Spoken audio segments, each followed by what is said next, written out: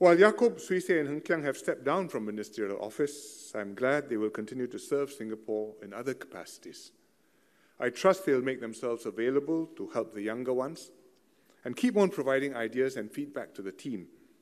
And I look forward to the three of them remaining active for many years to come. Let me also thank Zaki, Hsien Loong, and Wu Meng for organizing tonight's function. It's appropriate for the incoming POHs to recognize the outgoing office holders.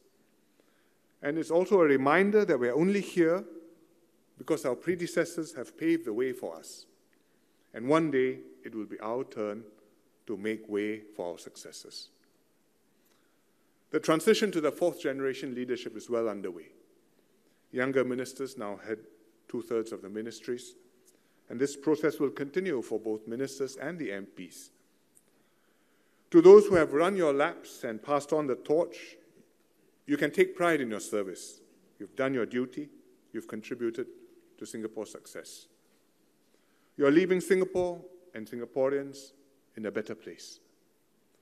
We wholeheartedly thank you, and also thank your family members, and especially your spouses.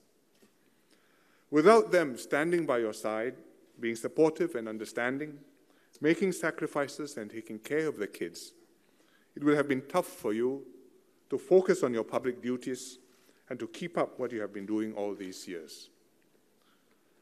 Maria and Elaine are not able to be here today, and Aibun passed away a few years ago, but we owe them too a debt of gratitude. To those who have taken up the torch and will come after you, may you carry on the spirit of service and stewardship of those who came before. Build on what they have done and lead Singapore to new and even greater heights. Thank you very much.